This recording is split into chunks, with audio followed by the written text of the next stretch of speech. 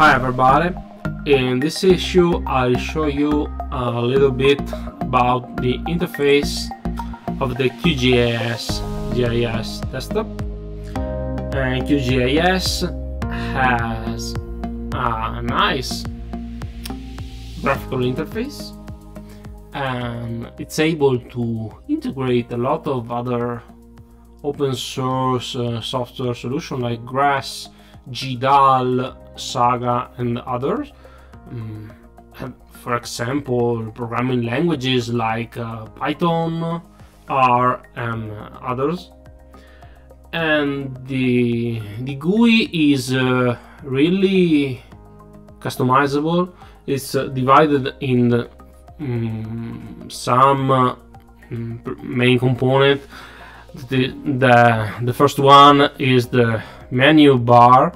After that you will find the toolbar, which is an area where tools can define their icon to activate, deactivate and do things. After that we on the left here we can see some panels that may be arranged or detached from the screen, may be arranged on the left side, on the right side, on the bottom and so on. The main view is the map view, obviously, and after that we have an important one, which is the status bar, which contains some tools very interesting. For instance, the coordinate viewer or the extents viewer. If you click the small button, you can change the scale of the map, so you can zoom out, zoom in. Also, you can use the wheel of the mouse.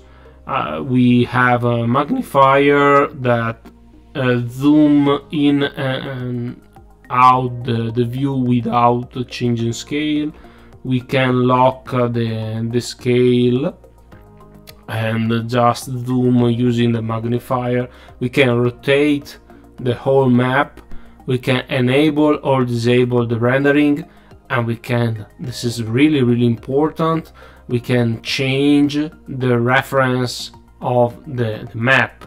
Currently is set to EPSG 3857, and it's the pseudo Mercator that allows us to view the whole world and to load maps like the Esri Ocean, the Google Maps and others.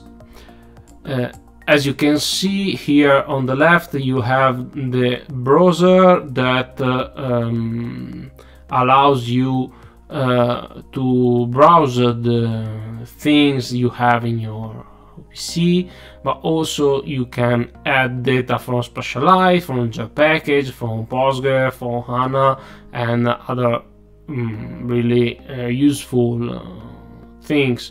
One really nice is the WMS and the XYZ tiles layer, which can allow us to load data from Car2DB, from a lot of things from Esri, Google, Maps-Zen, Mapbox and so on.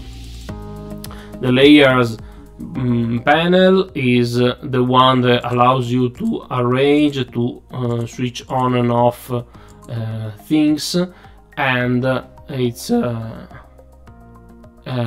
also allows you to view attributes, like for this layer called punti sparsi.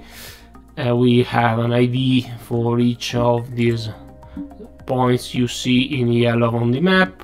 Also, you can arrange the order, so now we have Google Maps above everything. If you switch it down, you can see the base layer now is the Esri Ocean, and Punti Sparsi is on top of that.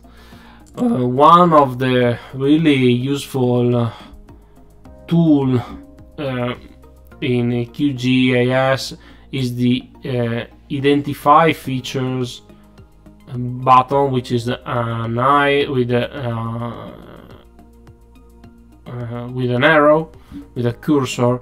So if you draw or just click a feature on the map, you can see all of the attributes which are defined. Also, you can click view feature form. I don't know where it is. Okay, and it shows you a form for the attributes in the identified feature. Another really useful thing is the measurement tool, which allows you to measure lines, area, bearings, and angles. And obviously this is a very easy and simple introduction for the interface of QGIS. We will show I will show you how to load data, how to define projects, how to edit vector data in the next issues. So for now it's everything. Remember to click the like button, to subscribe, and to comment if you like. Thank you very much. Goodbye.